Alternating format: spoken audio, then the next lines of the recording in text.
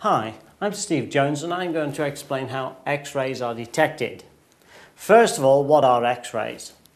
They are an invisible radiation, very penetrating. In fact, it is electromagnetic radiation, and it's similar, therefore, to light, radio waves, ultraviolet and infrared radiation.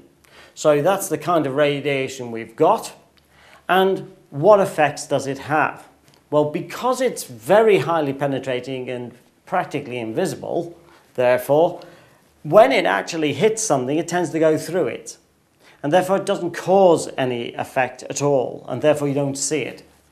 But there are certain materials which, when illuminated with X-rays, will produce scintillation. That is, you'll see little dots of light.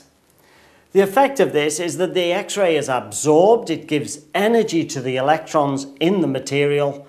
The electrons then lose that energy, but they don't lose it as X radiation, but as lower energy radiations by a series of transitions within the electron bands in the atoms. And therefore you get some light, you'll get ultraviolet radiation, you'll get other types of radiation too. So that is by scintillation.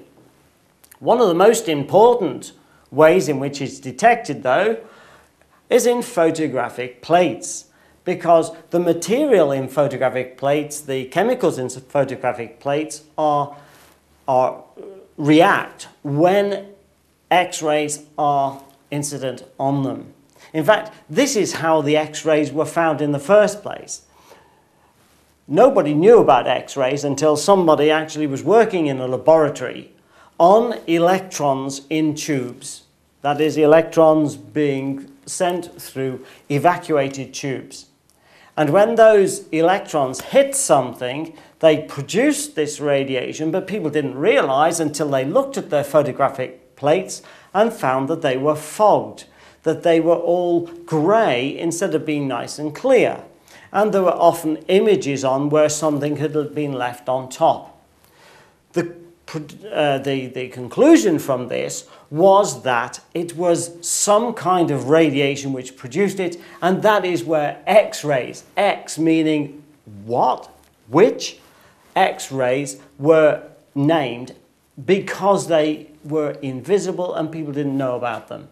So photographic plates were used to detect them, and now can be used to detect X-rays when we create an image of the body, for example, with focused X-rays played through the body, and the photographic plate actually creates the image that we want to see. So that is basically how X-rays are detected.